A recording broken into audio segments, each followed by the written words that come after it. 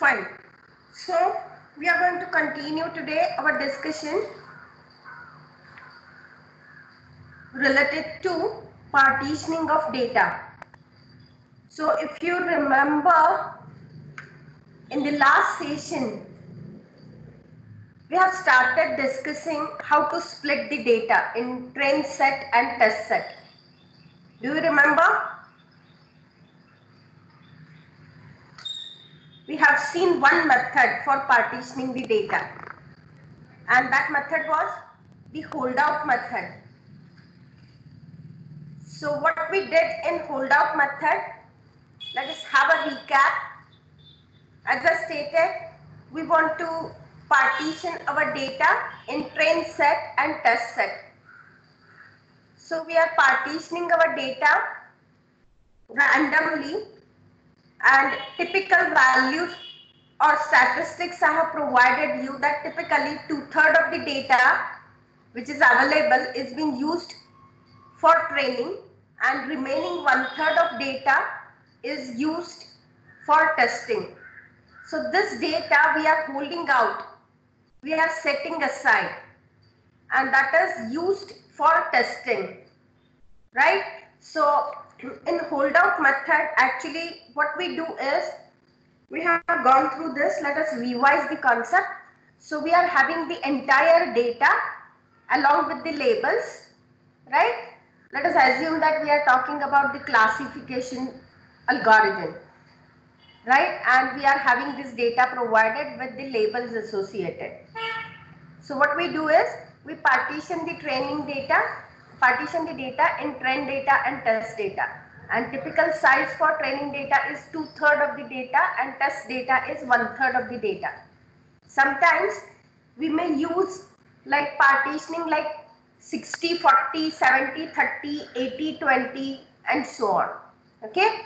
So once we have partitioned our data as train set and test set, what we do next is, the training data along with the training labels is being used with the learning algorithm that we have selected, right? So the learning algorithm will now learn from this training data, and this learning algorithm comes up with a model. So once we are having this model, what we do next is, we use now the test data, right, with the model that we have created in step number 2, and we predict the output for this test data. So now we are having the predicted labels for the test data. So this prediction is by this model. So we are having the predicted labels, and already we are knowing the test labels.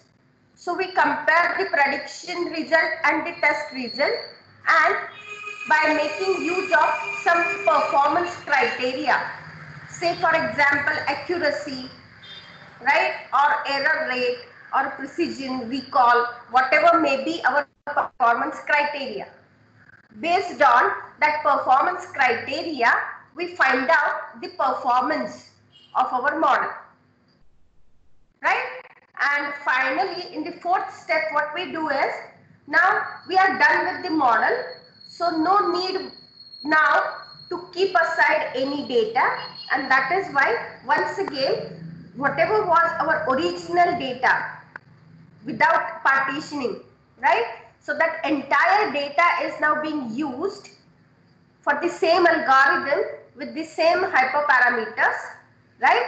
And once again, we come up with a final model with respect to this entire data. And this is how our holdout method works. So in fact, we had a discussion about this holdout method in the last session. I hope you must have understood this method. So may I proceed now?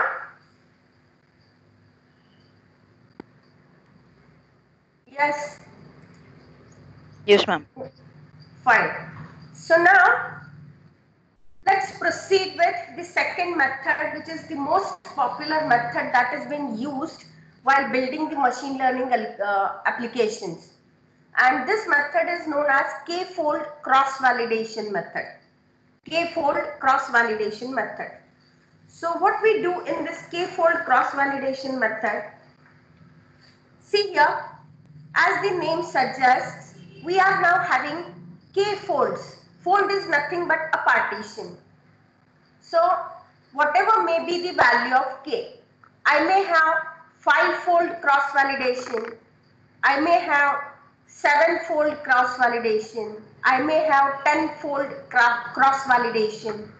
So what I mean by that, and what this value of K is, and how we are going to make use of this value K.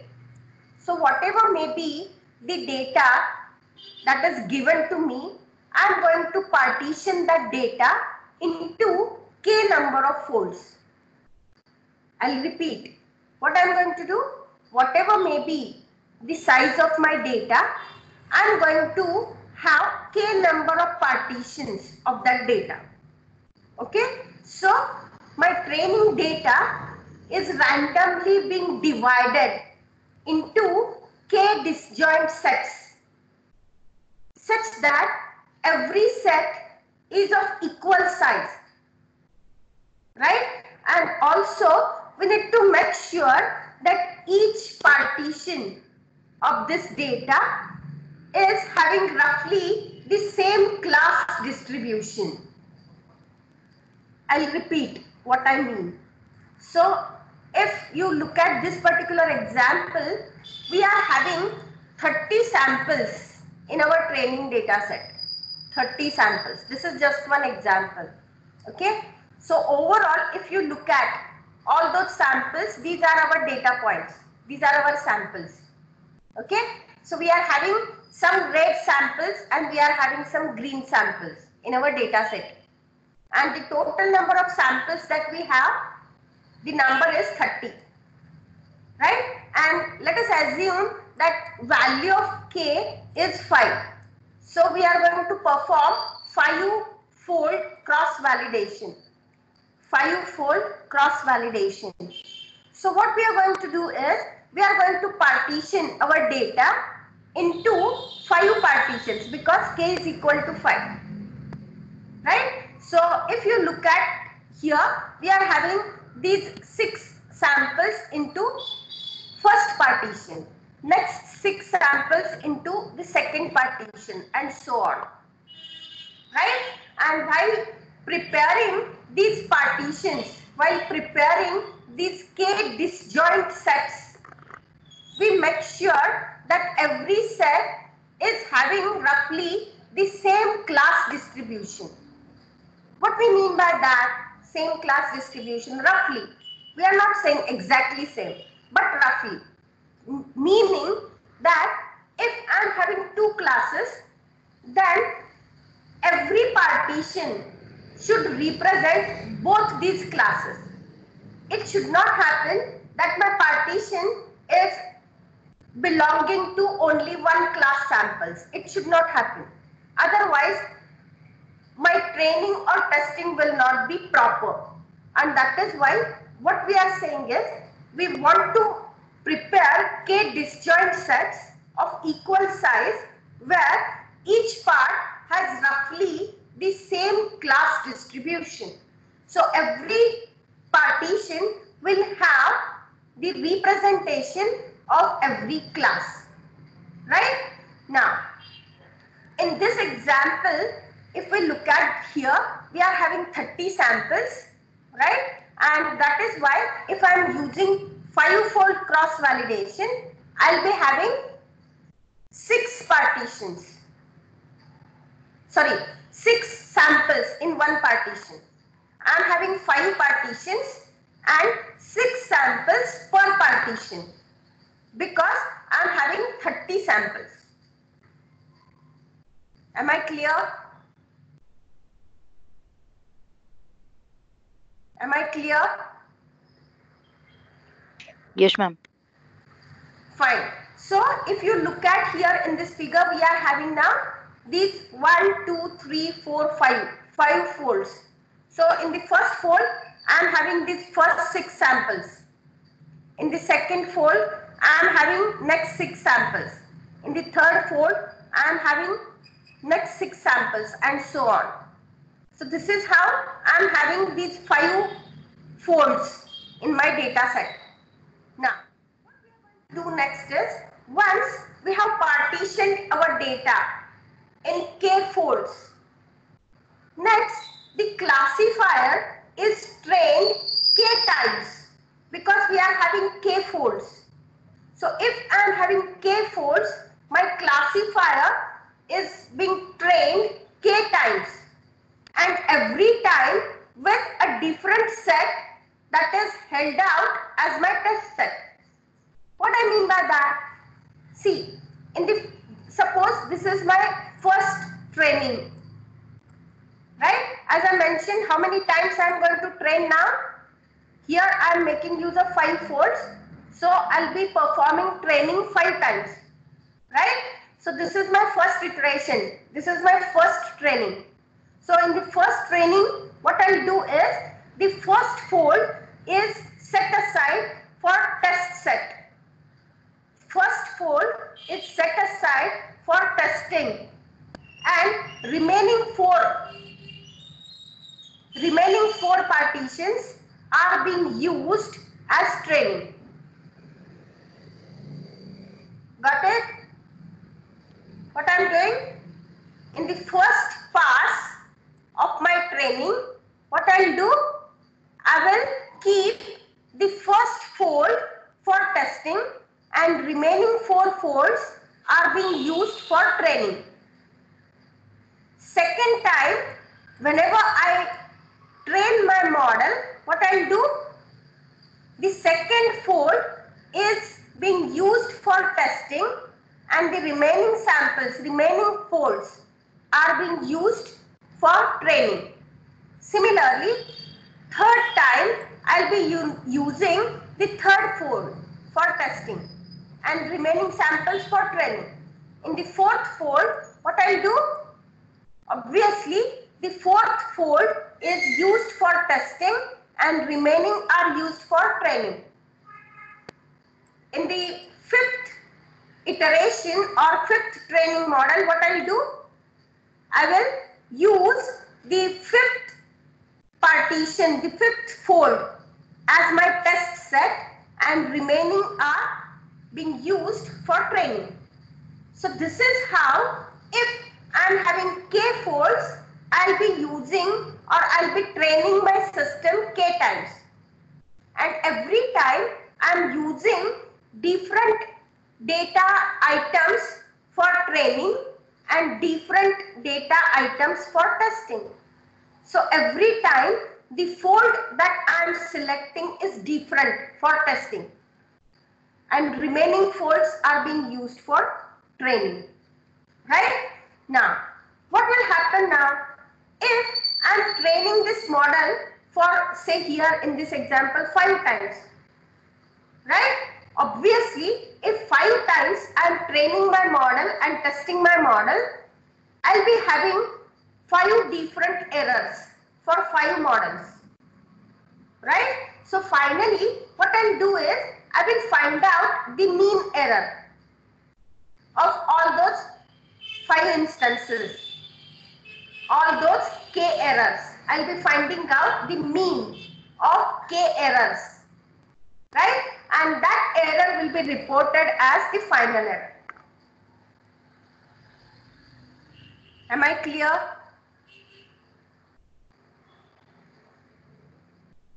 Ma'am, Yes. can you explain that last term, that is error, estimated error? Yes. See, whenever, so this is supervised learning. So we know the supervised learning, what we do and how we assess the performance, right? I'm having some algorithm. I'm providing some training data set to my algorithm. My algorithm will prepare the model, right? So I'm having this model with me now, and test data set is being provided to my model, and for this test data set, my model will predict the output. Okay? Now, what happens actually is, we have seen in holdout method also the similar kind of strategy. Whenever my model is using this test data set to predict the class of that sample that is provided as test sample, right? I will be checking whether the predicted label is correct or not. Say for example, in this particular scenario, every time my test set is having 6 samples, right? And remaining samples, so I am having 30 samples, total number of samples are 30. So every time 6 samples are being used for testing and remaining 24 samples are being used for training. So let us assume that we are dealing with this first fold. So whenever I am training my model for the first time, I will be making use of these 24 samples, right, for training. After using those 24 samples for training, right, my algorithm will give me some model.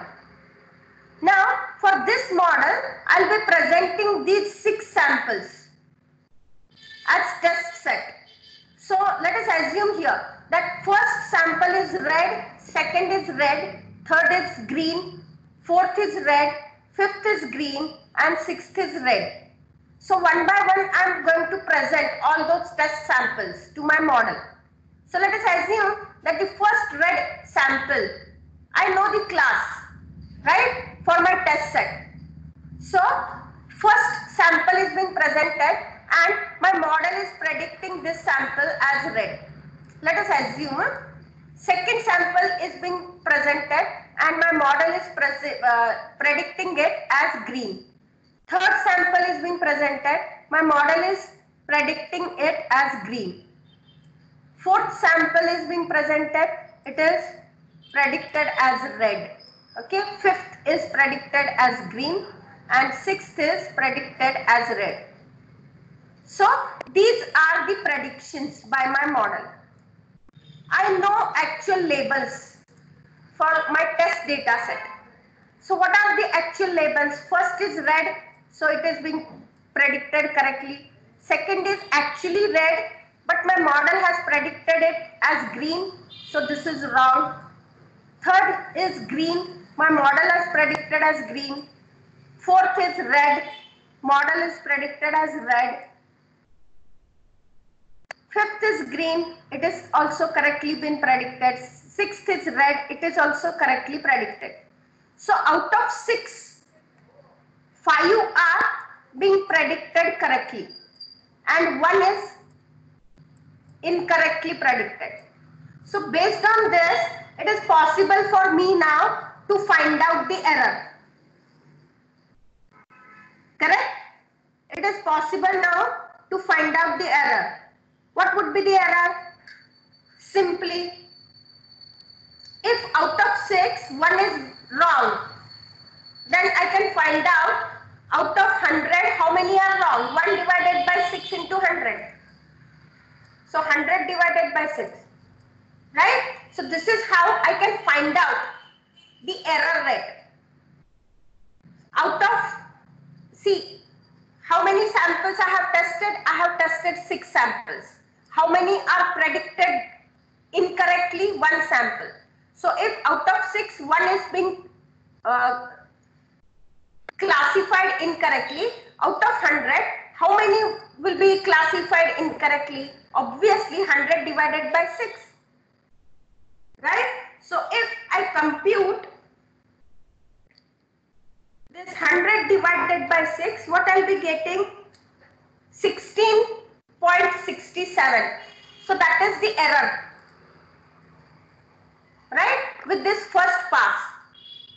So similarly, I'll be training and testing my model 5 times because I am having here 5 folds. Right? So every time in this way, I am computing the error.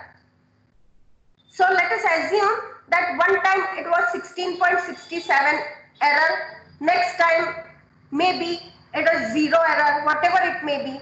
So whatever are those 5 errors, ultimately I'll be finding out the mean of those errors and I'll be reporting that as my final error of the model. Are you getting me? Yes. Yes, ma'am. Got the concept? Yes, yes. Fine. Now, one important point once again I'm trying to focus upon is the stratified sampling. So what I mean by this stratified sampling?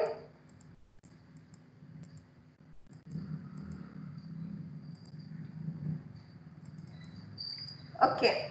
So in stratified sampling, what we do is we maintain the original class proportion in the resulting subset.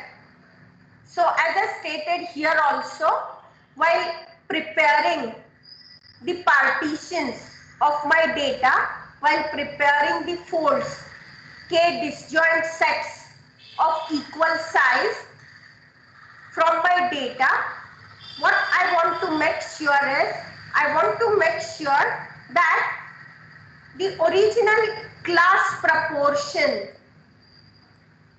is intact. So I want to equally distribute the samples from belonging to different classes in each fold. As I stated, it should not happen that one fold is not having the sample of one of the classes. Right? It should not happen. Otherwise, it would affect our training as well as testing. Because every time while testing, we are picking up one fold.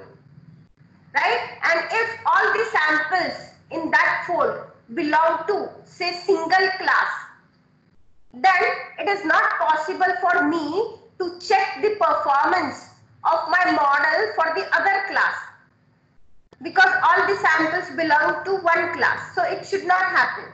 So every fold will represent correctly all the classes from my distribution.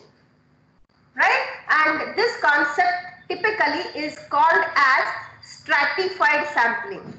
So remember this concept, stratified sampling. So stratification is an approach to maintain the original class proportion in resulting subsets. Okay? So now let's proceed with the next approach, and that is leave one out approach.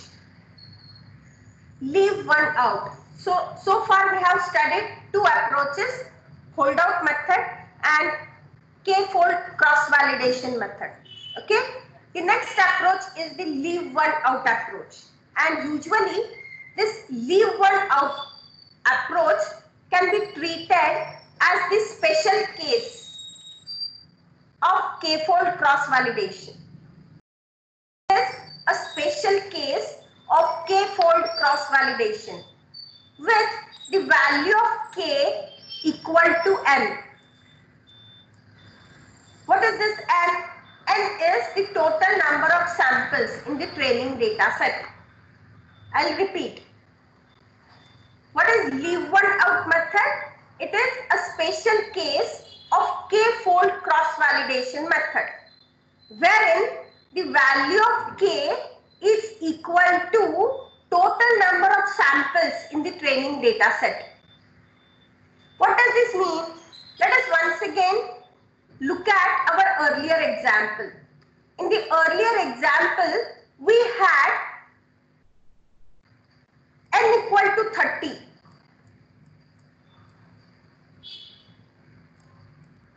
Am I correct?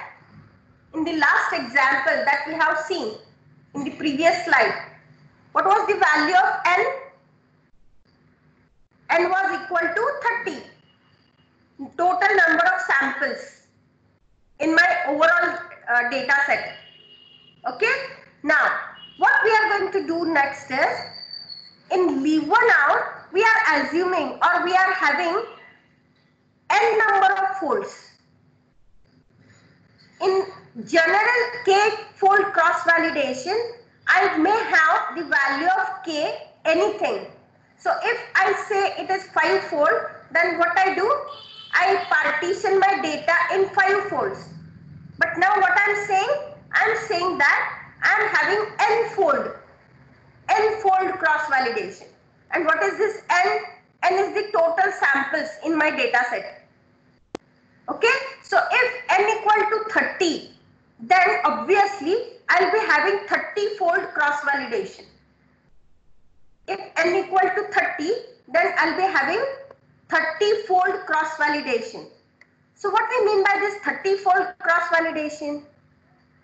Total number of samples are 30 and I'll be having 30 partitions. I'll be having 30 folds. So obviously in one fold, I'm having a single sample, one sample. Are you getting me? Okay. Yes. So if I'm having 30 samples, I'll be having 30 folds, right? And obviously in every fold, I'll be having a single sample, one sample, right? Now, if I'm performing this n-fold cross validation, obviously I'll be following this strategy for k-fold cross validation. So if now I'm having n number of partitions or n number of folds, how many experiments I am going to perform? N experiments, right? And in every experiment, I'll be using n-1 samples for training and remaining 1 sample for testing. Do you agree with me?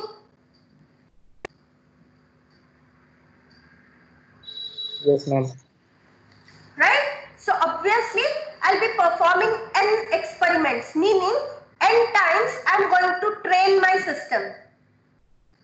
And every time I'm going to use n-1 samples, n-1 folds, right? So n-1 samples I'll be using for training and 1 sample that is belonging to 1 fold is being used for testing. So every time I'm doing this. So in n experiments now, I'll be having n errors and the mean of these n experiments, I'll be finding out the final error of my model or my algorithm, right? So if you look at this process of leave one out, usually the number of samples that those we have, this number is very big, not necessarily 30. 30 is very small number. Whenever we talk about a data set, in our data set, usually we are having hundreds of samples, sometimes thousands, right? Depending on the application, right? So if I'm having these many samples, these many times I need to perform the experiment, right? And if, say for example, if I'm having 1000 samples n equal to 1000, how many times I need to perform an experiment? 1000 times, right? And every time what I'll do, I'll use 999 samples for training and 1 sample for testing, right? So obviously this process is computationally very expensive. So it will take much time to process because I'm performing n number of experiments, right? So usually this leave one out method is being used if comparatively my number of samples in the data set are relatively low. So if I'm having less number of samples, then I may think of using this leave one out method because it is computationally expensive. It will take much time if I'm having millions of samples in my data set, right? But this is also one of the methods for partitioning the data and performing the experiments. Am I clear?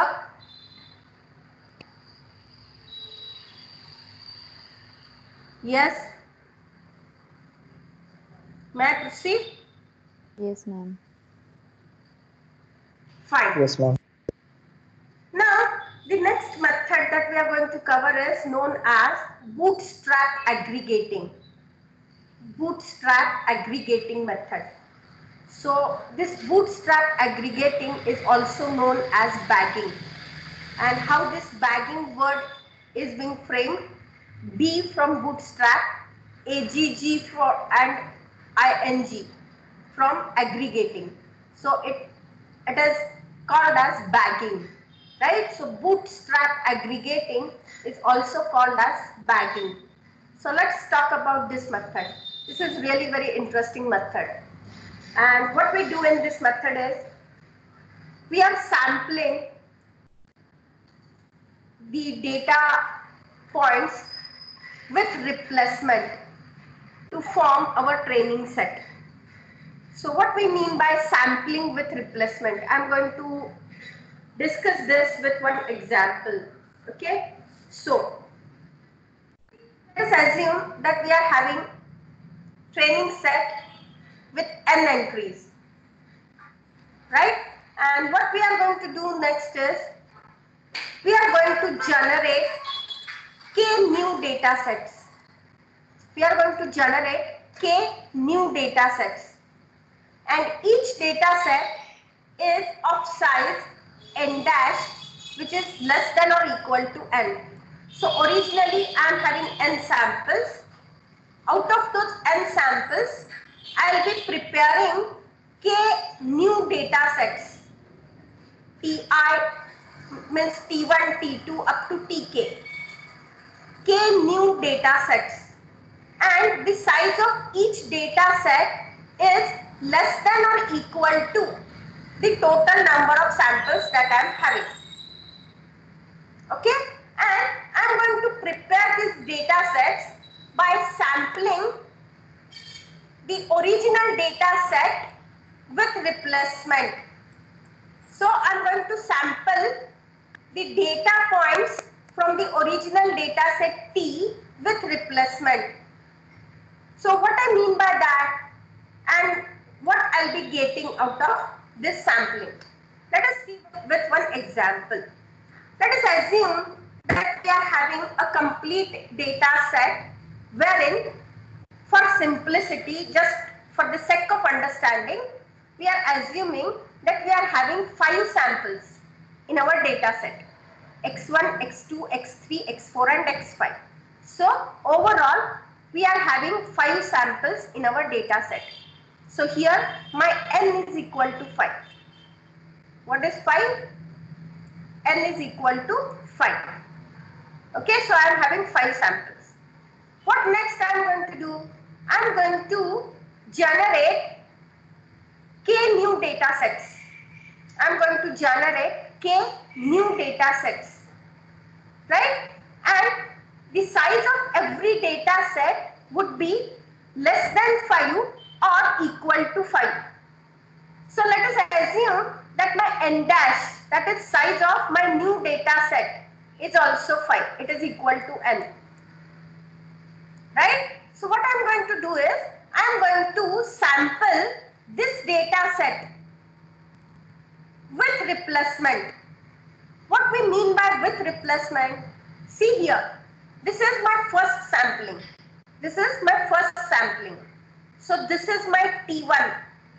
This data set is T1. This data set is T2, T3 up to Tk. So I am going to form now this k different data sets out of these samples, n samples. Okay, so what I'll do is I'll randomly pick one of the samples. So let us assume that we have picked up this x3. Okay, so x3 is being placed in this new set T1. What is my n dash? N dash is equal to n. So in every set I want 5 elements, 5 data items. So every time, for preparing every such data set Ti, I'll be picking up 5 samples randomly from the given data set, right? And after picking up the sample, I'll be replacing the sample once again. So it is not the case that I have picked up X3 and that is being removed from this data set. It is not the case. That sample is being replaced once again into the original data set, right? So first time I have picked up X3 and that is being placed in my data set T1. Next time randomly I have picked this X1 and that is being placed here, X1. So once again X1 is being replaced. I am not removing that from the original data set. Okay. Now obviously whenever third time I am randomly picking, it may happen that I am picking up once again the same data sample that I have picked earlier. It may happen. Do you agree with me? Yes, ma'am. Yes.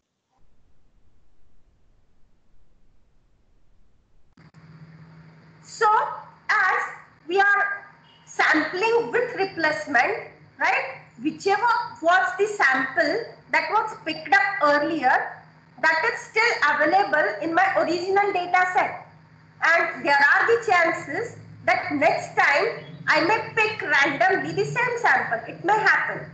So now let us assume that third time whenever I am picking up the sample, I have picked up once again X3.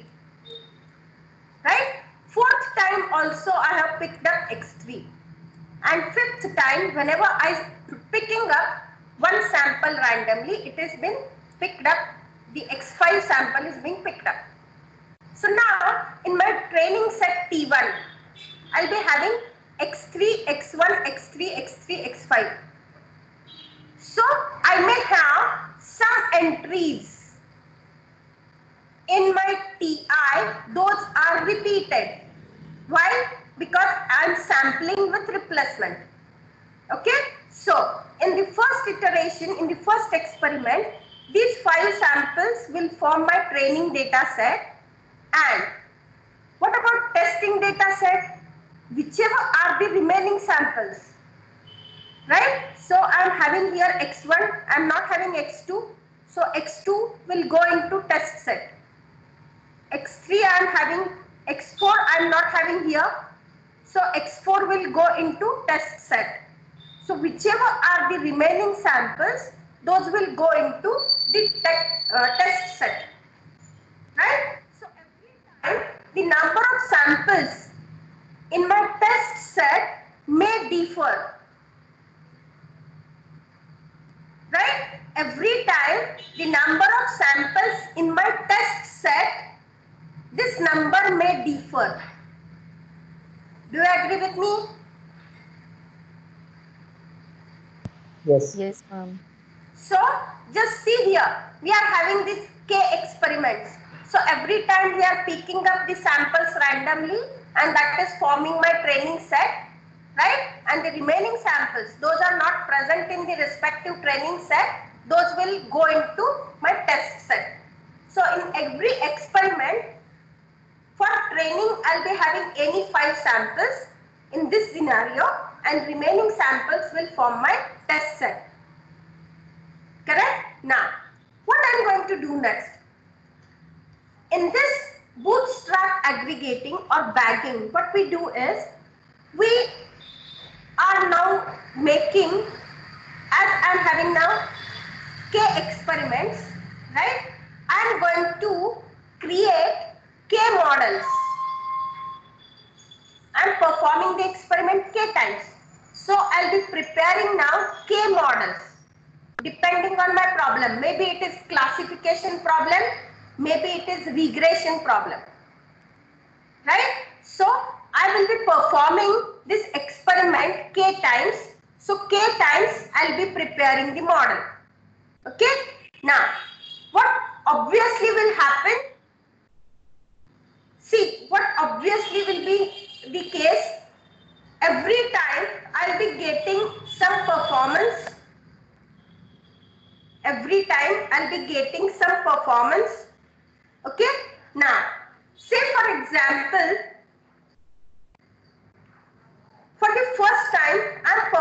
doing the experiment 1 and I'm using some algorithm, say for regression, and my task is regression. Okay, so experiment number 1, I'm using some regression algorithm and I'm coming up with the model. Right? So for experiment number 1, I'll be testing now these two samples and I'll be having now some error E1. Okay, similarly, every time I'll be using some regression algorithm and I'll be coming up with the model, another model. So every time I'm going to find out these errors, E1, E2 and so on. So for every experiment, I'll be having that. So if the task is regression, then whatever errors those I'm getting as the outcome of every experiment, I'll be having the average of those results. And then I'll say that this is the overall performance of my model, final model. Okay. But in case of classification, what we do is in Bootstrap aggregating, we come up with the voting. What does this mean, voting? See, in experiment 1, right? Suppose this X4 is being classified with, say, class 1. In experiment 2, the X4 is being classified, say, as class 2. In experiment 3, this X4 is being classified as class 1. Right? In experiment K, I'm not having that X4. Right? So, out of whichever are my experiments, in few of the experiments, every sample is being classified with some class. Now, if my first experiment is classifying X4 as 1, my second experiment is classifying X4 as 2, class number 2, my third experiment is classifying X4 as class number 1, then what is the correct class for that X4 sample? How to find out the class for that X4 sample? So in this case, in this scenario, what we do is we go for voting. So what is voting? Voting means experiment number 1 has voted for class 1 for this X4 sample. Right? Experiment number 2 has voted as class 2 for X4. Experiment number 3 has voted as class 1. So ultimately what I'll do is, suppose, say these 3 examples, right, are voting for this X4. I will count the maximum votes for the class. So 2 times it has been classified as class 1 and 1 time it is classified as class 2. So majority voting. So majority votes are for class 1. Right? So I will declare finally that X4 belong to class 1. Why? Because majority times it is being classified as class 1. So finally X4 is of class 1. Right? So this is my final outcome by voting. And then I'll compare this with the actual class of my X4. So if actual class is also 1, then I'll say that it has been properly classified.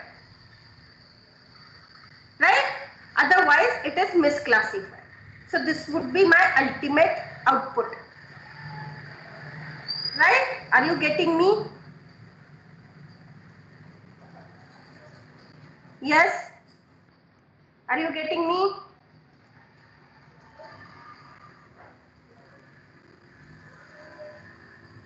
Have you understood the concept or may I repeat? Repeat it, ma'am. Okay. So we are talking about, I hope you must have understood about the error computation in case of regression. Because simply what we are trying to do is we are finding out whatever is the number associated and accordingly we'll be finding out the average of all the errors, and that will be reported as my final outcome. Okay, but as far as classification algorithm is considered, as we are performing k different experiments with the data set, right, we are finding out the number of votes for every class. So in experiment number 1, I am having this sample x4 that is being tested. Okay, now we are assuming that this experiment number 1 has predicted class for this x4 as 1. The same sample was tested in experiment number 2 also, and experiment number 2 has reported class of this x4 as 2. Experiment number 3 has also tested this same sample x4. Okay, and experiment number 3 has classified this x4 sample with class 1. Now if I am performing so many experiments, k experiments with this similar data set, then ultimately if every experiment is reporting some class for the respective example or sample, then which class we should pick as the final class for that sample? That might be the question, because every experiment may predict the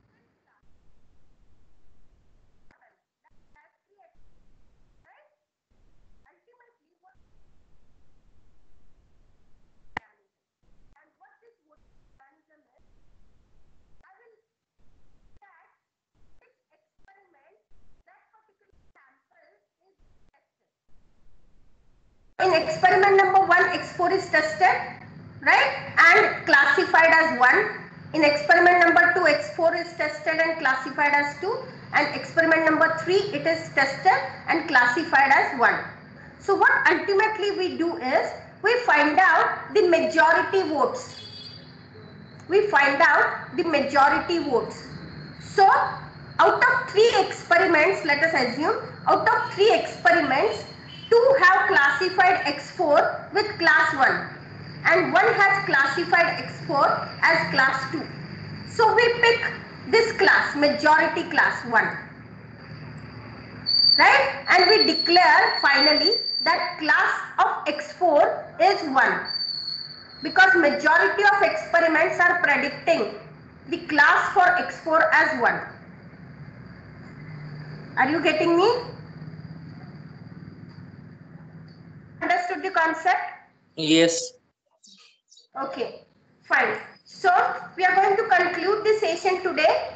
In the next session, we are going to cover one more such kind of data partitioning method, and we'll talk about few issues in machine learning. And tomorrow we are going to conclude unit number 1 and we'll start unit number 2. Okay, so those who have not yet understood the concepts, I would recommend all of you to once again listen to the videos and try to understand the concepts. These are very basic fundamental concepts. Okay, so let's conclude the session. Thank you.